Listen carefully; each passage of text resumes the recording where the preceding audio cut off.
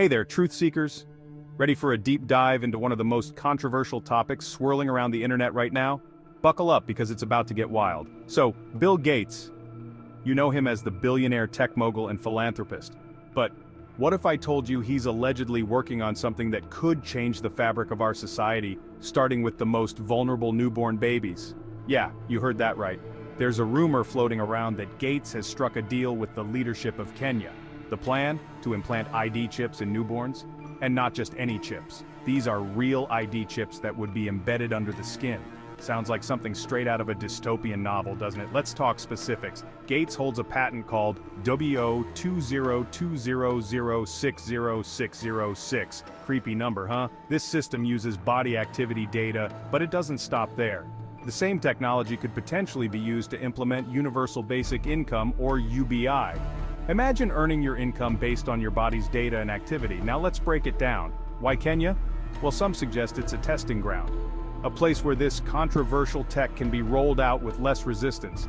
And once the bugs are worked out, who knows where it could go next? Maybe everywhere. The implications are massive. Think about it. A world where every baby born is tagged and tracked from birth. It's like something out of a sci-fi horror story.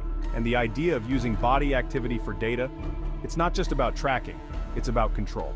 Now you might be asking, what's the end game?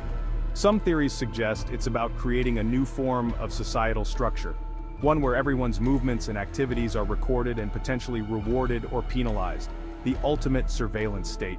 But of course, the official line is much more benign. It's all in the name of health and safety, ensuring everyone has an ID, tracking vaccinations, keeping tabs on health metrics. Sounds good on paper, right? But dig a little deeper and the questions just keep piling up. So, what do you think? Is this just another wild conspiracy theory, or is there a kernel of truth? Could this be the beginning of a new era of surveillance and control? Or is it just another figment of the internet's wild imagination? Leave your thoughts in the comments below. And if you want to stay on top of more mind-bending topics like this, make sure to hit that subscribe button and turn on notifications. Until next time, stay curious and keep questioning. This is Goatwater Forum signing off.